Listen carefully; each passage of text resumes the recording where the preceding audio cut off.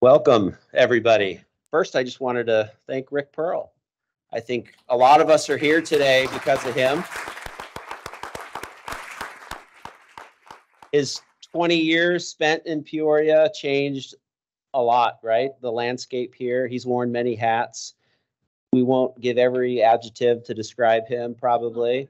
But he's a boss, a mentor, a colleague, a friend of a lot of us.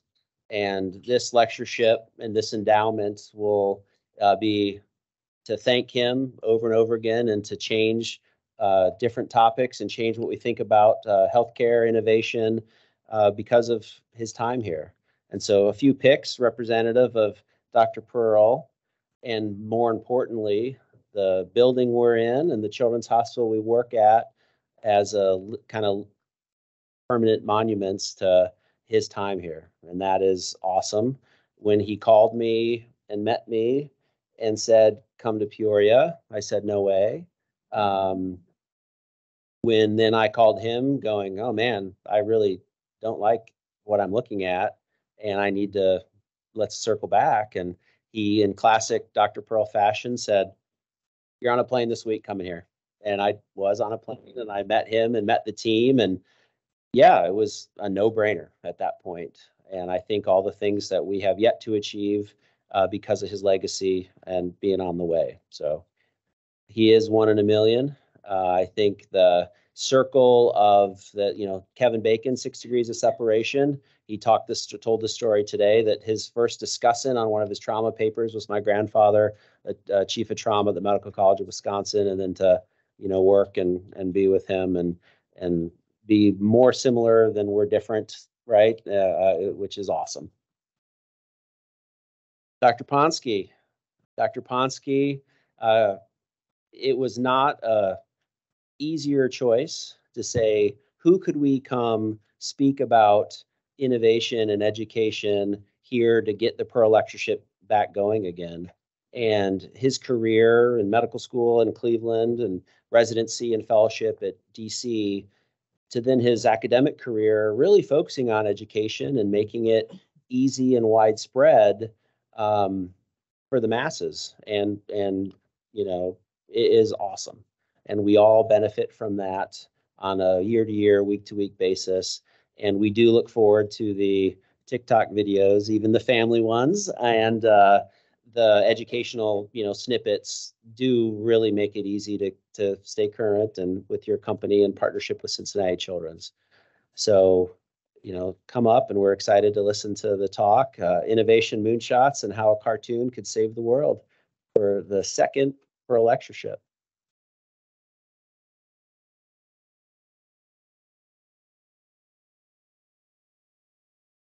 It's incredibly humbling to see my picture next to Rick Pearl, the giant of Rick Pearl. It has been such an honor to be here. And I will tell you, my head's spinning. I was not expecting to see what we see in this building. I don't think I've ever seen a place like this in the world. And to be invited here is an incredible honor. So the Innovation Moonshots and South Park, by the way, don't worry, it'll be a G-rated lecture, but these pictures are just me geeking out from a TikTok video I saw where you could pick any word and put it with any, describe a picture. So if you can't read it, it's Innovation Moonshots. And then I tried it with Rick Pearl. Can you see that? Does it work? Can you see, if you squint your eyes, Rick Pearl? A lot was already mentioned about Dr. Pearl. Having in any way association with him is a huge honor for me. He has been a complete giant in the field of pediatric surgery, has humbly done so much that he doesn't ever talk about, but his history is incredible, with the fact that he flew a helicopter in 2 wars and has then just decided to go be a pediatric surgeon in his spare time, and has been one of the best educators and leaders in the country. So. And now I get to see what he did here, so it's an incredible honor. So what we're going to talk about today is we're going to start about a very brief summary of kind of a very brief vision of what innovation may look like in in our interpretation. And I will tell you that clearly it's the same interpretation here, and we would love to learn about what innovation looks like. And then we'll take you through an example of a couple of things that we've done to try to move that forward. Okay, of note, I have a conflict of interest, a disclosure. I'm the owner of a company, Global Cast MD. I've done a great job in over a decade that I've made $0, but it's okay because, as Dan says, having a company as a doctor is very frowned upon historically. It's like terrible. You should never own a company. It has been one of the greatest tools of my life because it's been allowing me to do everything. By having a company, I could hire someone. I could do tasks without having to go through a million hoops and red tape. So having a company has been an absolute godsend. And a lot of the stuff you're going to see is the company combined. It's pretty much been supported by Cincinnati Children's over the years. So first question. Why do we need hospital innovation? I'm just curious if anyone, by the way, interrupt me, raise your hand. This is meant to be interrupted. Don't worry. I'm curious, like, what do people say when they want to go, I want to build an innovation center. I want to innovate. Why? Like, what's the reason? Is it to make patents? Is it to make money? Like, why even go through all of this? What is the end goal accomplishment that's going to be measurable that you're going to say, see, it worked. We did this for a reason. And so everything I do is I crowdsource. I never make my own decision. I ask 5 million other people who are smarter than me. And I asked everyone, what do you do? And I think what we've come up with is two things. Number one, the times have changed. Used to be that if you are a clinician taking care of a patient and you wanted to know what is the absolute standard of care, what should you be doing to treat this patient, you kind of just knew. Because if you just live in the clinical world, the academic world, you know. But things are scaling so fast now. Technology is growing so fast. Look at this, doubling of patents every year. The number of patents is exploding. There is no chance that any doctor, any clinician in the world has any clue to say that they know all of the newest technologies that's there to solve the problems. That's a new thing. So now organizations have to have a dedicated effort to look and pay attention to make sure that we're seeing what's new out there. Because if you don't, you will be behind by next year. That's a new thing we did not have to do a decade ago. This is my most important hope and goal of innovation. I would love to accomplish something that I've seen here. What I've seen here is that, first of all, I want to get in the lifeblood of the organization that people naturally, instinctively see a problem and come up with their own idea of how this could be better solved in the future, rather than just following what they read in a book. This is what we're taught. You read it, you do it. I want everyone to go, but there might be a better way. Just in the last few hours, Paul came up to me and showed me an app that he created, and Trina created. Everyone's creating all these technologies. It seems like it's instinct here to say, I want to create a better solution. That's the goal that we would love to accomplish, is that everyone in the organization stops and says, wait, there might be a better way. This is our current state. Discoveries come in. We have a very large research institute. Discoveries come in, and they get managed as intellectual property, and they get exited out by a license deal. What we would love to do is have more inputs. What we would love to do is say, can we look at stepping back? Instead of just taking inventions that come in, can we go to the very beginning, find really, really big problems, and then say, all right, let's start with the problem first and walk it through. And that's not easy in a hospital, because everyone's so busy. To take a problem and make it into an actual product is very hard. But this is what we wanted to do. And we also wanted to look at outside technologies and be better about making sure we know what's there. So let's first start with problems. How can we actually do this? You say it, but how do you actually go and find problems and then build a solution? Who knows who this is? I will be so impressed if anyone knows who this is. Anyone? I'm gonna give you a hint. He's a bank robber. Yes, Willie Sutton, right there. Willie Sutton. And Willie Sutton was asked a famous question. Now you'll probably recognize the question, Willie, why do you rob banks? That's where the money is. So we said, where's the money of problems? I want to go to the bank of problems. Where do I find problems? So we said in surgery, it's M&M conference. Raise your hand if you know what M&M conference is. Okay, so most of you know. This is where we go and we get beat up, basically. You go and you say, this is what I did this week, and they say, well, why did you do that? And this could have been done better. And that's where all the complications are presented each week of all the times we screwed up. And they say, well, this is M&M. And it actually works, but it's very, when I was a resident, very terrifying. We said, what if we change the culture? What if we change it from M&M to MMNI? Morbidity, mortality, and innovation. What if at the same conference that you're most scared of becomes the most innovative conference because we identify a problem and we say, okay, stop. Yes, we could have done better. Now, what could be invented, discovered? What can we create here that would never let that happen again? And so we would sit there and ideate. Here's a technology we use. We learned, again, everything I get from someone else. There's a group in Israel that has a methodology called systematic inventive thinking. And the idea there is all the best ideas come from not going outside of your world, from finding around about what's already in your world and actually can solve it. And so we said we were at conference, and there was a baby that came into the emergency room, and the baby had something called a stoma. The baby's stoma, a stoma bag, kind of fell out. It got released from the abdomen, and it was sitting out, prolapsed, and it loses its blood supply. And the baby had to have some bowel removed. And I asked, how often did we see this? They said, actually, it's been a few times this year. And then at another hospital I work at, same thing. I said, is it a big enough problem that we should try to address it? Yes. In 2 hours, we got a team together and a range of people, not just, we got engineers, we got everyone you could think of came in the room, and we said, well, let's use systematic inventive thinking. So let's innovate with what we have. How can we solve this? Well, the baby has a pacifier. What if we solve the problem with a pacifier? And so we did. So now, in the stoma bags of a baby who's prolapsing and it won't stop prolapsing, we sew a pacifier, cut off the tip, sew it in, and it keeps the bowel inside. This happened because an hour of just saying, stop for a second, pause your day, and let's just think, could there be a solution? An hour. Think about how many things we could do if we do this routinely throughout the whole organization. It was so exciting, and so we did. And in like 2 or 3 months, we had 6 patents.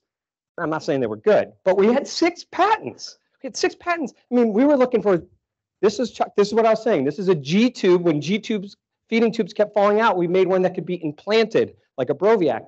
We talked about, this was for school shootings. Could we come up with a way to neutralize a shooter?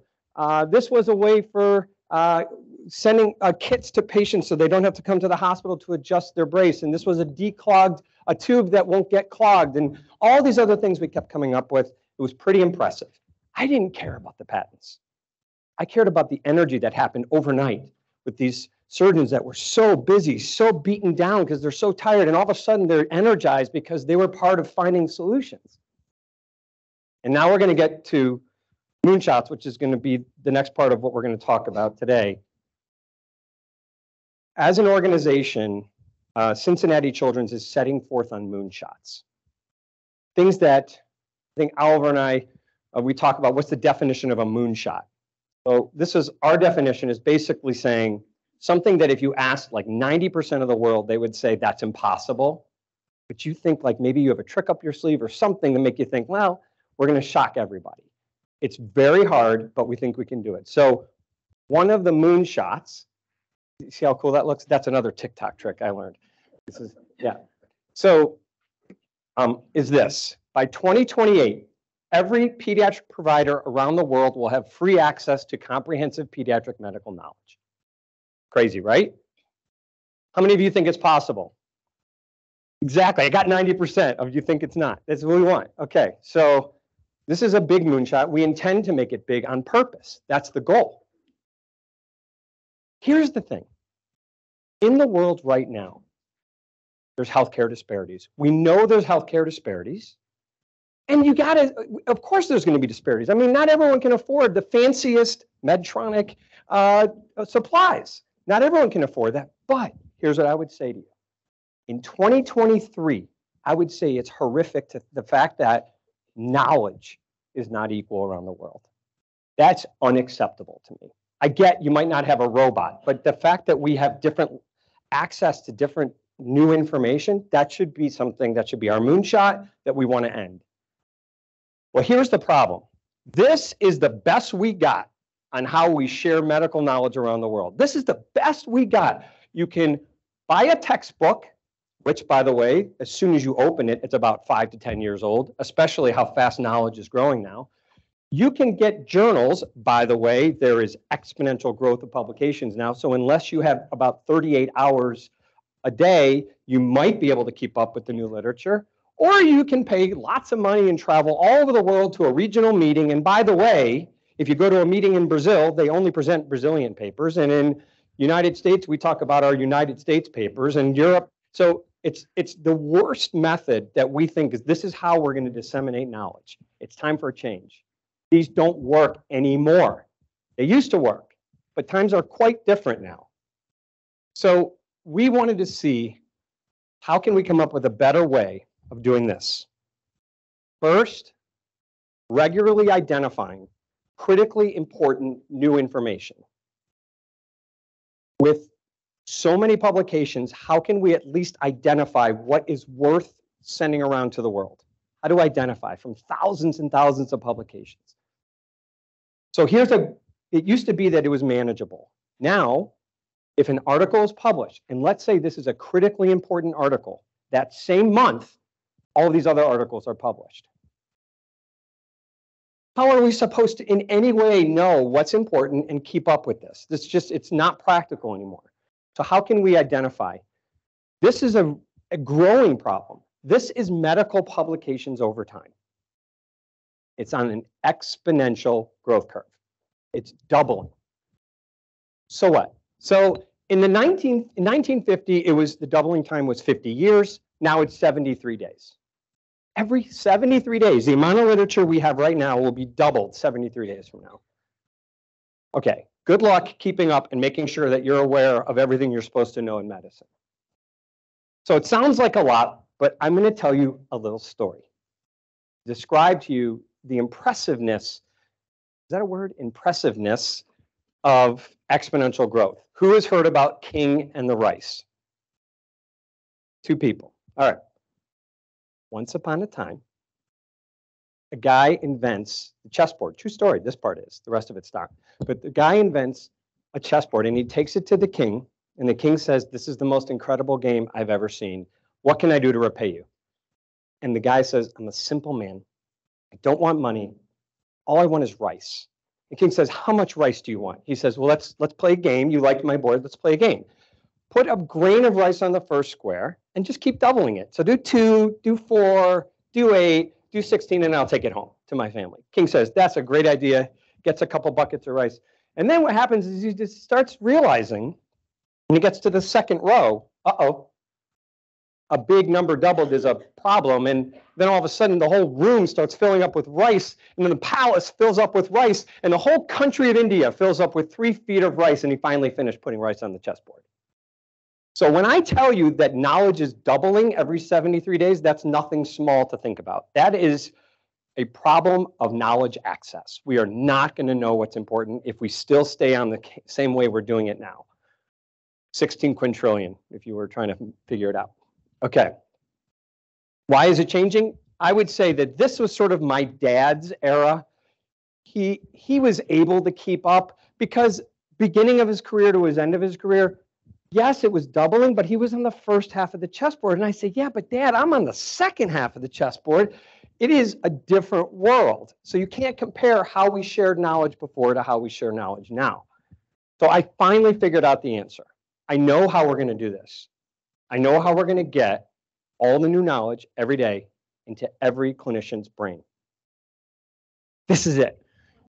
You're going to wake up and you're just going to get it put in your brain and you're going to go to work. It's going to hurt a little bit, but you're going to know pediatric surgery for me at the end of the day.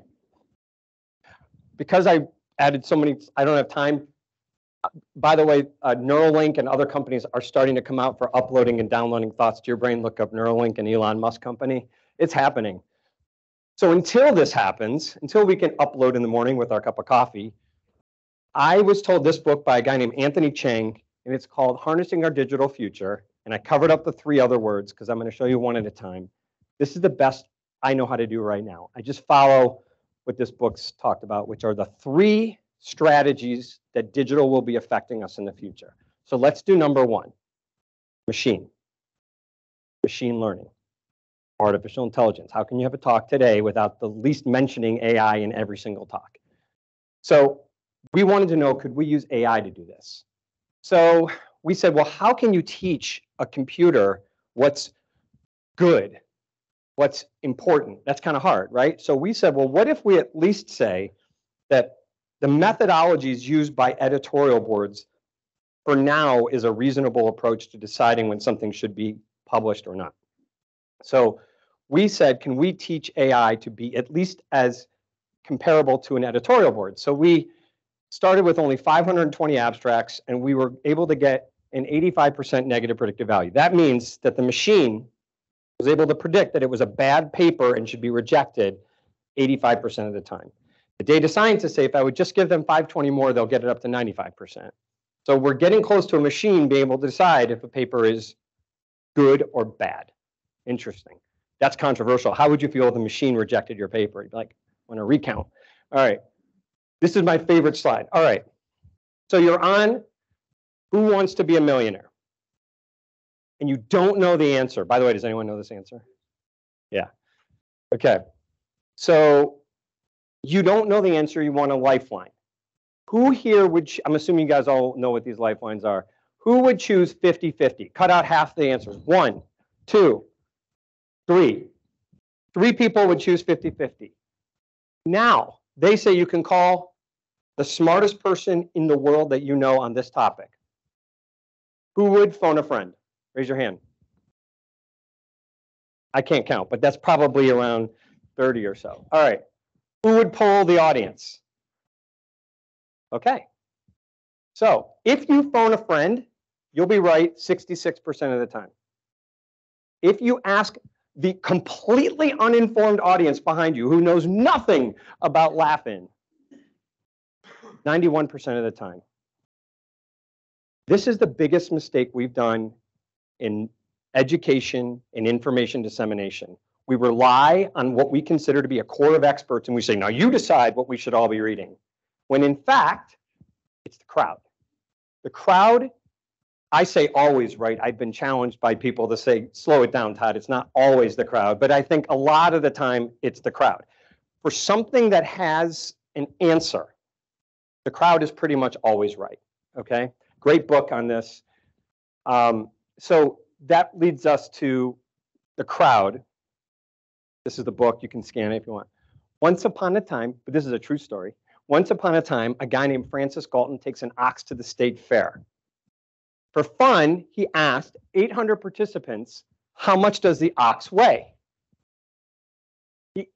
He got an average of 1,197, and the actual weight was 1,198. This has been repeated over and over again, and it's always spot on every single time. And we're talking like little kids are guessing. The crowd. We do not use the crowd enough for us to decide what's important. Malcolm Gladwell's favorite journal is Social Science Research Network. There's no editorial board. It's all the crowd that decides which papers we should be accepting and reading. So here's the question. We talked about AI. How can we use the crowd of clinicians to help decide what is the best resources, best information? We've been scratching our head about this for a decade. There's got to be a way to get the best, smartest people from all over the world to come together to every day help us decide what we should be paying attention to. We accidentally stumbled upon the answer. Accidentally, like the best things happen. We were trying to solve another problem. We were trying to solve a problem that when a clinician goes to see a patient, because there's such an explosion of information and because it's now fragmented in a million places, it's really hard to find what you're looking for at point of care. You might have to go to a binder and look at your protocols. You might have to go to the hospital intranet and walk over to a computer and see what is our thing here, or you just go to the internet, which is exploding. So we said, this is a problem, and we wanted to develop the third thing, which is a platform. Machine, platform, crowd. The three things, great book, by the way. So this is building a platform. We wanted to be able to say that where it used to be easy, because there wasn't a lot of sources of information, reading in a textbook would give you the answer. Now, this is the situation. There's a million places to go. Every day it's getting harder and harder to know which one you go to, how many different apps and websites are you supposed to have on your phone, how many often do you have to keep going to the internet. This became impossible for people to aggregate all the fragmented sources of information. So we said, let's bring this all together and create an aggregation mechanism, kind of like Spotify for music, that allows you to make a playlist of everything you use, whether it's a website, a video, blah, blah, blah, blah, blah. It keeps it in your palm of your hand, in the pocket. So while you're taking care of patients, you can have everything regardless of where it comes from. And this could be videos, it could be websites, it could be your own documents, whatever. And so this is what we built at Cincinnati Children's. So they designed it the way they want. Those are their trauma protocols, and they have those. And then they can go to guidelines. So these are guidelines by disease, whatever they want. Every hospital makes up their own sort of categories and their own stuff of how they treat patients. This is their resident medical student handbook. They have the phone directories, whatever it is. That's what they want. Okay, great. It's really good. It really helps us. We rely heavily on it now. Every day we go check the app, check the app, check the app to see what it is. Fine. By the way, this is also, you can make playlists by disease if you want to do that. All right. And then the best stuff goes into the main news feed so everyone can kind of see what is being uploaded by others. But here's where it became magical. This was unintended. This was, by the way, again, none of these, every idea comes from smarter people. One of the, Dr. Mira Kodagal said, you know, if we do this, and then a woman named Katie Russell at Intermountain Health said, I would love to have access to someone else's list. I said, oh, that's it. So we made a portal, and we said, what if hospitals just share with each other? Why does it have to be so siloed? And so now you can actually portal in, choose your hospital, and go see all the guidelines and protocols they have if you have that agreement with them, which I'm finding everyone's okay with sharing. There's no one's keeping anything close to their chest. This is how we treat our transplant patients. This is our protocol for diabetes. And why? So imagine now what's happening is you had one hospital that had it. Now you have all these other hospitals that are getting it. And what's happening is, for the first time ever, we're having crowdsourcing and sharing of information so that we can truly start identifying what's important for the world. And so this has really helped spread knowledge around the world. So that, just one last thing, and then we're done. That was how we pull information. I call it push and pull. Pull means if you're going to look for something, you easily can get it instantly. That's half the battle.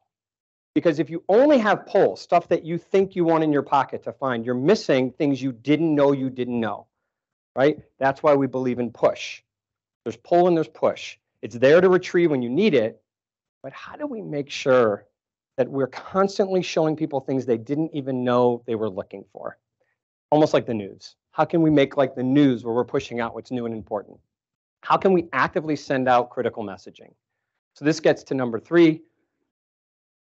If we identify something that's important, we recognized that the only way we can get it to the masses is to follow the trends, not do it the way we did it before, not send it out in a journal, not announce it at a national meeting, figure out how are tens and hundreds and thousands of people and millions of people getting information. This is how they're getting information. They're not going to the library anymore. They're not going and reading 68 journals a day. It is what it is. You can be angry. You can throw tomatoes at me. I don't care. This is what it is. People listen. They watch videos, and they do social media.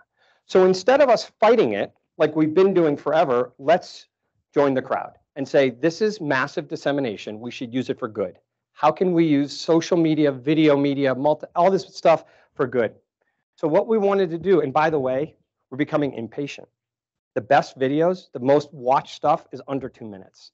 That's why TikTok is way above YouTube now, because people want stuff in 30 seconds or a minute or 2 minutes. 7 minutes to watch it? No way that someone would do that. Now it's like 30 seconds. So instead of books, journals, and meetings, we want to now go to audio, video, and social media. So we have had this campaign of taking everything important and converting it to media so it can be consumable and disseminated to the masses.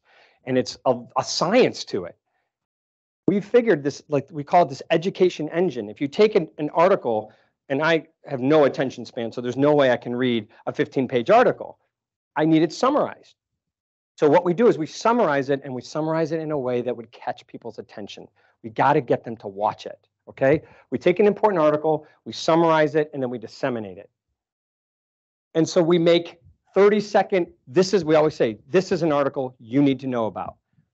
This is a more in-depth thing. This is an anatomy thing on how to do a tech. Whatever it is, we need to make them engaging. We have to have the same criteria that like the media does. We have to be engaging, keep their attention, has to be consumable. And then you're going to start seeing a movement of the needle of knowledge around the world. It takes a proactive effort to not just send out an article and think the world's going to read it. You need to actually convert it into a way that will be consumed. All right, here's a video.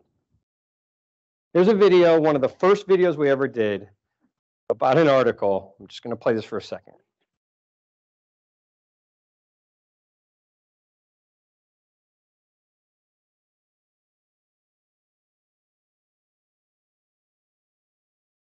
Now, seems kind of, it was engaging. By the way, we had, I think within a week, 50,000 views compared to the article, which didn't even, I mean, this is the way of getting people's attention. Here's the problem. You saw the end product. Now try to take all the clinicians and people around the world to start making content at mass, and that is not practical, because this is what really happened.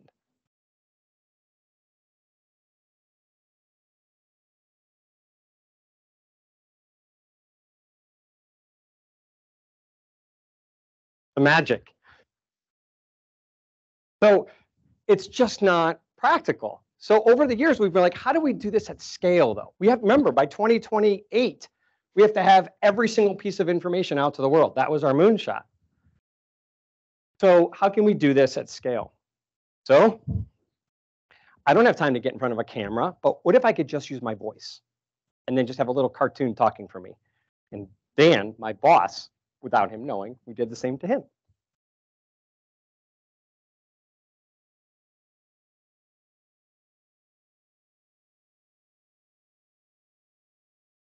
This allowed us to do it much faster because I could record 5 at a time and it could be put to cartoon. Okay, now for the end, we're going to see how do we scale this. Now, remember, the moonshot only works if you have a trick up your sleeve, because this would take us 1,000 years to scale every single new piece of content. I'll show you this video. This is a script completely generated by AI, of course. And I said, I am a doctor. I am a pediatric surgeon. I want to make a video about inguinal hernias directed to patients, blah, blah, blah, blah, blah. Give it all the prompt.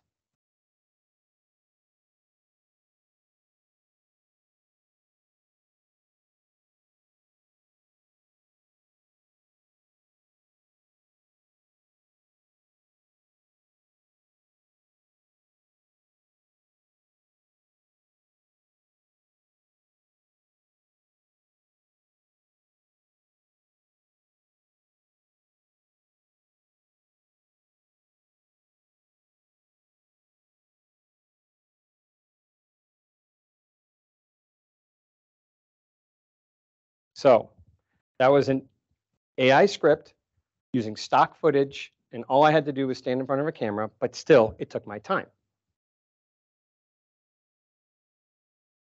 This is AI.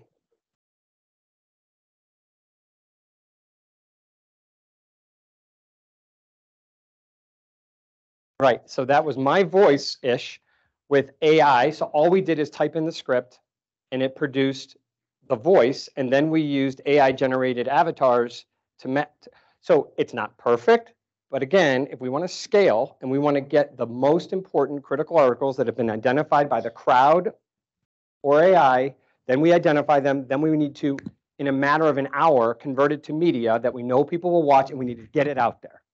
That's the plan. Identify, convert it to something people will watch, and disseminate it. We think we'll be able to get everything out to the world and have a regular cadence of content. And by the way, this has to be a partnership with other hospitals all over the world to do this together. It's a little more advanced.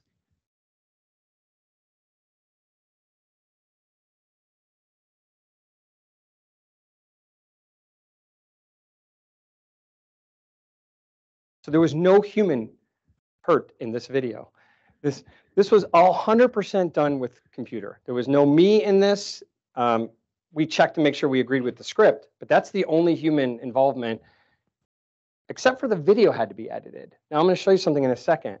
This is the last one, and it's totally creepy. So I'm preparing you that it's creepy, but at least imagine what it might be like in the future.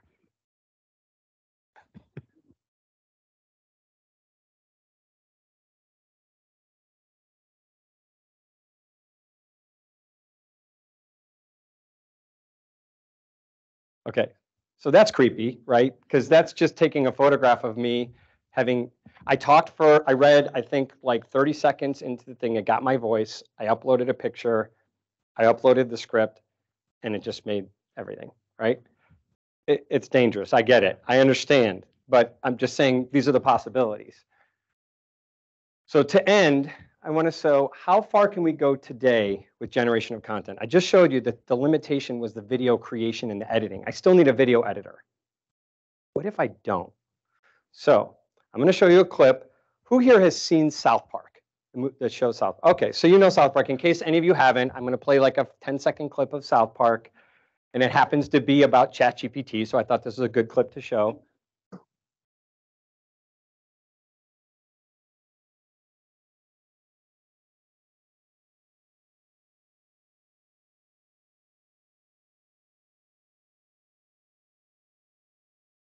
Okay.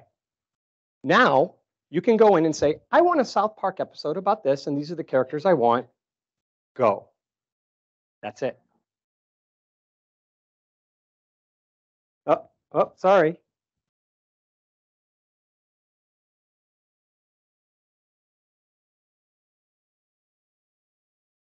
Pretty close.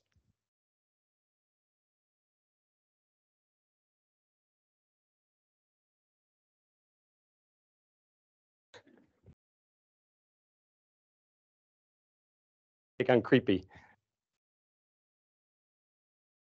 Okay. Pretty crazy, right? So that shows you the potential of what time do I have to end? Okay, so I could do one more thing, or we could end here. Do you want to do one more thing? Okay, we'll do one more thing.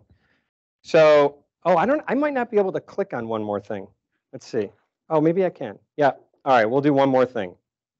That was knowledge. What about surgical technique? How can we massively disseminate surgical technique around the world? This happened on a Memorial Day. I was outside, and my friends from Chile called me, and then he had someone from Ecuador and Brazil. And we were all on the phone and WhatsApp watching as he was doing his case, guiding him. Okay? So this is the concept of something called surgical telementoring or surgical telepresence.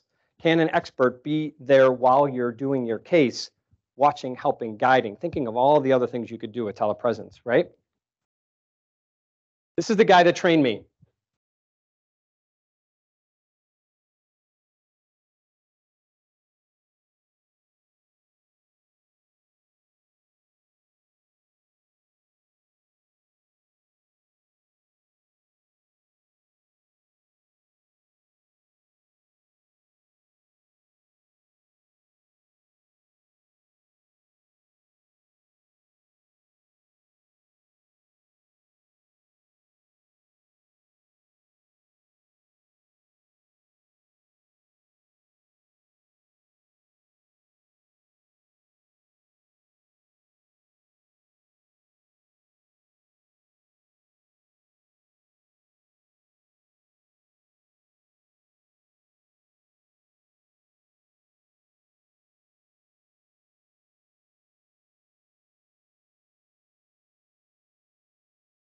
Okay. So this took off. I became obsessed with this. And so for the past, I don't know, 7 to 10 years, we've been trying to see how far we can take this. And so we've been making partnerships with countries, with hospitals in different countries, so we can really maximize the distance and show. This was Norway, where they booked a full day of cases. Now, we believe there's a setup to get there. You can't just start like getting on a Zoom call with someone and assume it's going to work. I went there, we met each other, we did cases together, and then I went back and we showed that we could escalate the learning curve by doing this telepresence. This is at 3 in the morning, so forgive my appearance. Oh, it doesn't work. Okay. But anyways, I'm basically talking through how to, oh yeah, it's unavailable. So it's essentially just like you saw before, just me with the iPad, touching the iPad, saying, go here, do that. But do we have enough surgeons? Is this practical? Like, are the surgeons in here going to be able to take days off of work and the hospital's going to be like, no problem, just go help people? I mean, yeah, it's great in theory, but it probably won't work. So can we use AI to embellish this? And so if you know the story about Memorial Sloan Kettering, they used Watson. It's not so good anymore, but they used Watson and it was able to identify cancer. Almost as good as the radiologist. I think it got to the point where it's as good or close.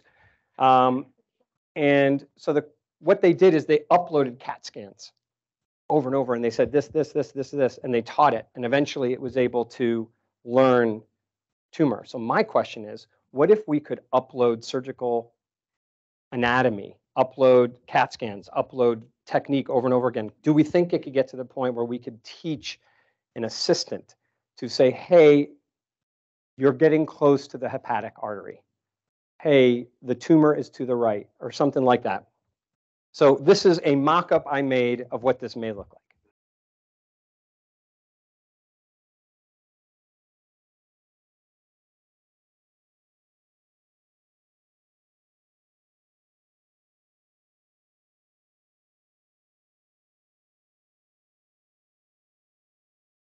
So in conclusion, we are reaching for the moon. May not happen, but we're reaching for the moon. We're hopefully going to be able to identify what's important through the noise. We are trying to transition into a dissemination plan that will be in line with how people are actually getting information these days. And we want sharing around the world. It's a new concept. Hospitals should be sharing what they have with each other so that if you have a hospital, some developing country, you should be able to see what is the absolute top protocols in the world as determined by the crowd of hospitals that are using a sharing platform. And we want to have more surgical collaboration, and eventually we want to democratize knowledge around the world. Thank you very much.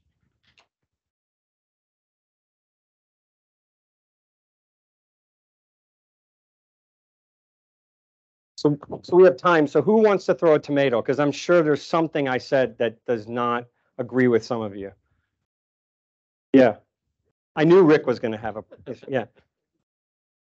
Surgery, like you're showing. Yeah. Like Norway. Right. Is there enough lag that they're actually operating? A mistake can be made. Yeah. You know, if they're operating, we stop. Yeah. It's funny. It's not funny. I have a video of Steve saying to me, Todd, stop, right? So first of all, there's been a couple of articles that I say we published. My name was on it, but I was definitely not the smart one on the paper, of people that have looked at the technology of there's restricted criteria you have to have as far as bandwidth, as far as, I glossed over this. This is a very complex process that has a lot of steps to get you from a licensing standpoint, from a credentialing standpoint, from a patient consent, from a technology standpoint. We've gotten pretty good where all those things are accounted for. And the surgeon should never be doing the operation if they can't do it on their own. It's just additional expertise there as an additional support. So I'm saying, so we don't have lag in what we've used, but if you did have lag, you can't do it. You can only do it if you have the appropriate determined by SAGES, which is the society that determined what's the reasonable lag time. And right now, it's not an issue. But you're right, in developing countries, it might be. Other, yes.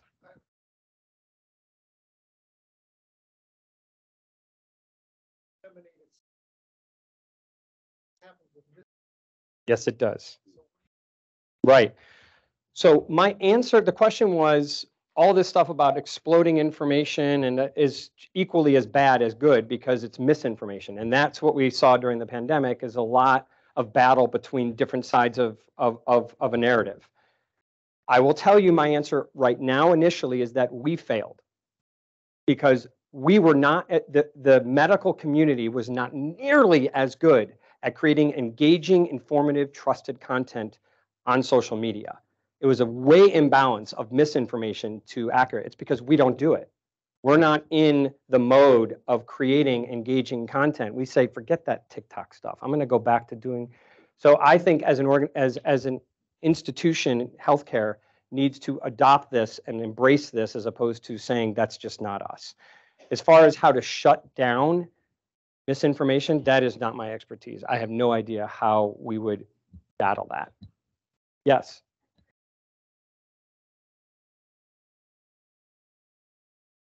For sure, but always. But in terms of what would you be concerned about?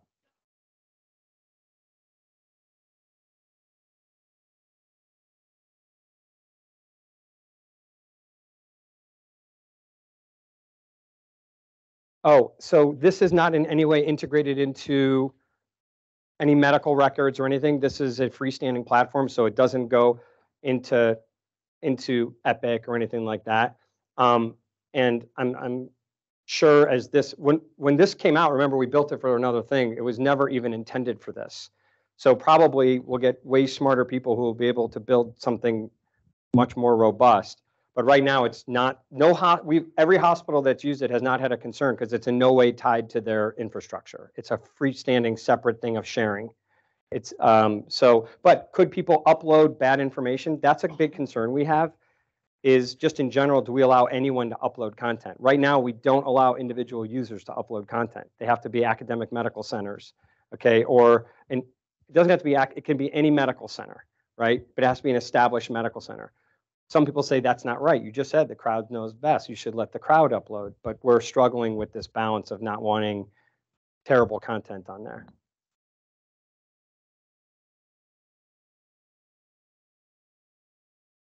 Yeah.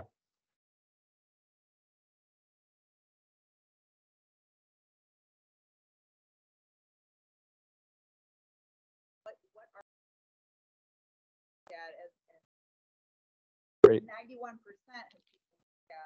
as opposed to 30 of what. So I want to make sure I understand, because let me tell you this, and then you correct me if I don't answer this right, okay? Where's the source of the content, first of all? How is it starting? There's this abyss of information. How do you even begin? Like, where's the source? So initially, we were terrible. Like, everyone criticized us. We would basically just flip through and say, this one's good, this one's good. And then we stepped it up where we said, all right, let's ask of each of these journals, let's ask the editorial board to tell us who they, like, it was very manual and rudimentary.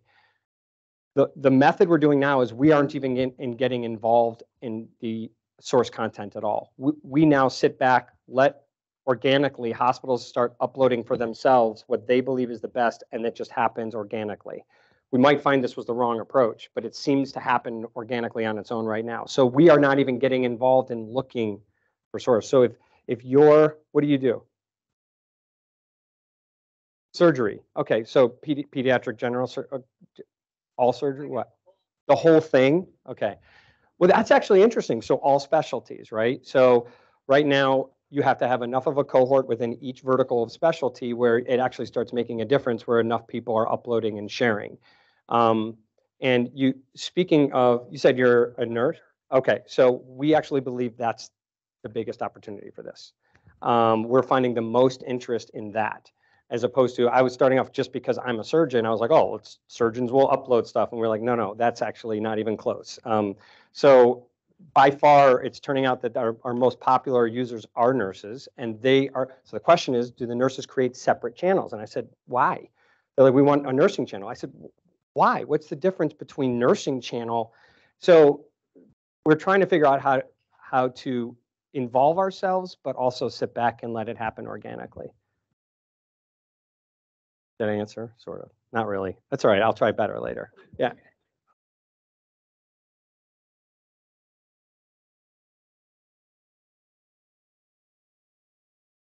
Yes. Yes.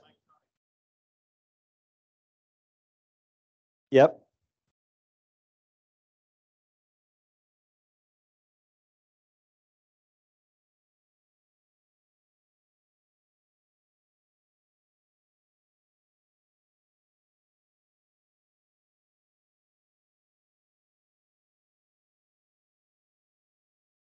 Love your question. You're totally right. Here's my question back to you. With each level of automation that we advance, something manual is going to go away. As we get, so how well do we all know the Krebs cycle? Okay, we don't memorize it anymore. We used to, but now we have a lot more things to memorize. You just can go look it up. I think that we, first of all, this wasn't the first thing you talked about was how do we teach people to critically appraise an article? I would love to get to the point where we don't actually think that needs to be such an important skill because we're getting better at doing that at scale.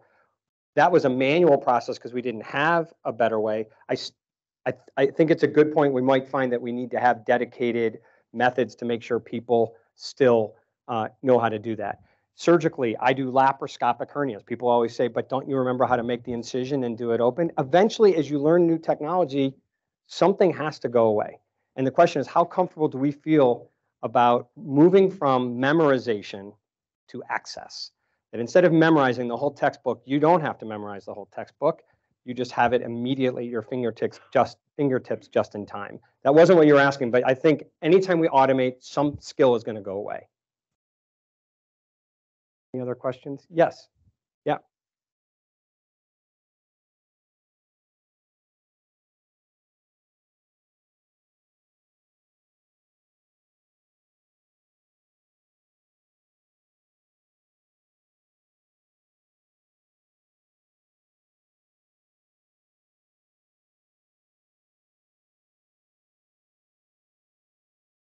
I don't have an answer. I will tell you, you said there are ethical things with this. Oh boy, there's a lot of ethical things. Like,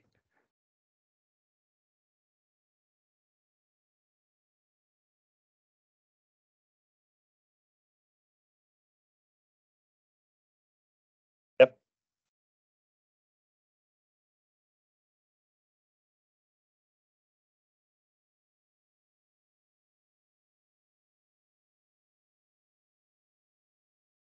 No, what's your name?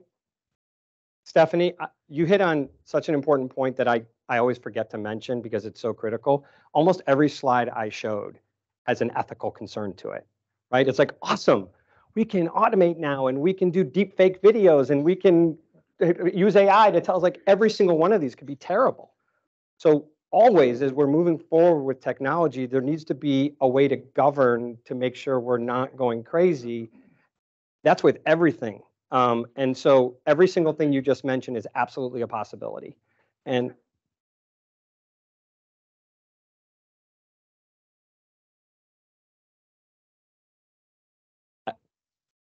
yep, an oversight body that's making sure things, yeah. As this grows, I think we need that. We probably need it now. Yeah, yeah.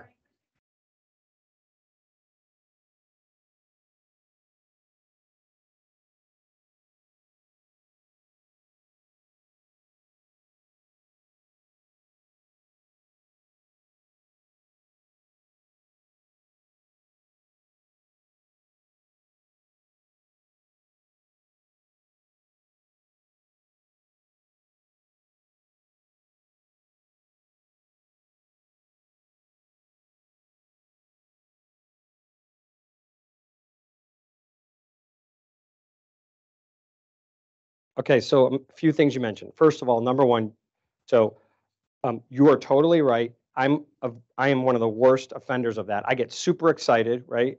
And then just want to tell everybody about something I saw that I think is the coolest thing without having spent 6 months to make sure. I am an early excitement person, right? Which is very dangerous for something like this. So there needs to be a methodology for a validation process to make sure it's ready to go up. I will tell you if this will make you feel better, and then I'll get to the legal part, which I have not answered. At the Division of Pediatric Surgery at Cincinnati Children's, it is such a stringent process. Nothing goes up there. There's a lot of stuff that could go up there that doesn't, because we want to make sure it's been absolutely validated, tested. And if there's something that we put up as a guideline, this is a big debate. Sean St. Peter is a pediatric surgeon at Kansas City. And he argues with our division chief, Greg Tiao. Greg Tiao, our division chief, says we should never post anything that has not been proven to be the right guideline. Even if we do this here, until it's proven, we can't put it on there. Sean says, that's crazy. You're not saying this is proven. You're saying this is just what we do here. Not everything we do has been proven yet. That could be another 2 decades from now. This is what we do. We need a big disclaimer. We're not saying this is published data. This is what we do as a protocol as opposed to a guideline. And so now regarding the legality, a lot of people get concerned about the stuff that's up there on what is the legality of posting stuff on this privately held platform.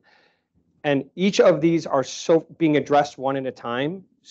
There are questions that have come up, and there's a multitude but where are we allowed to do this?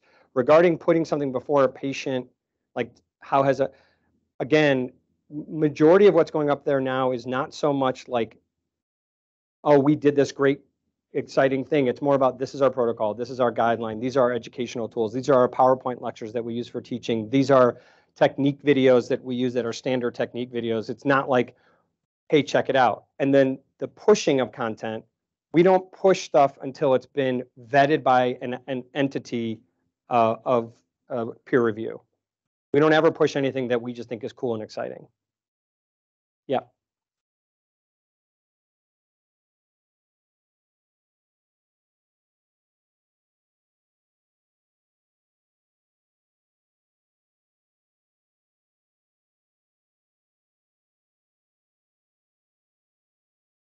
So we have 3 methods. You can follow, like, but the one that so videos, and then they start trending. So that news feed will show the most trending things. But you know what metric I think is the most important? I think anytime someone copies it over into their own is a high validation tool. So we would have, how many times has this been added to someone's collections? And then that is a tool to say, this is probably something we should be paying attention to. The problem is the popular people get followed. And just because they're cool and popular, their stuff gets put. It doesn't necessarily mean it's the best. I think you first, because and then we'll go to, yeah.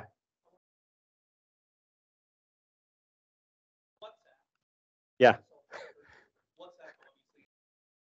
Right. Because I would not have done that. This was from Chile. So, and I'm dead serious. I'm dead serious. Like, well, I did it once and I got in trouble. Yeah, so we did once. So we FaceTimed, someone was doing a hernia and like they FaceTimed me and I was like, so yes, that is not the right way to do it. So if we're doing this at scale, that's why we were talking today about platforms that have a HIPAA compliant and it's all under quality improvement. So it's not even discoverable. It's all in the name of quality improvement. So yeah, don't follow like what I do because I'm probably not the best example. But this is the ideas that are happening, and we don't broadcast our cases like that outside of the hospital. Good question though. Yeah.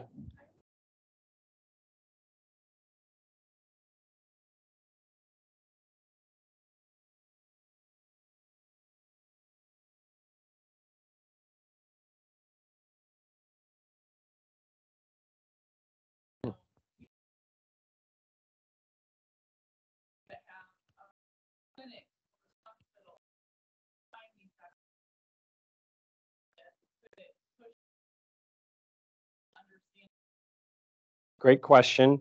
We have not at all done it by zip code to look at rural versus urban or demographics at all. We've done it only by regions of the world, and we can make assumptions based on that, which is very poor. But only 30% is United States. 70% is the rest of the world. So it is and it's every continent, every place is using it at different levels. But we can see which regions of the world use this most. All right. Well, thank you very much. This has been great. Appreciate it.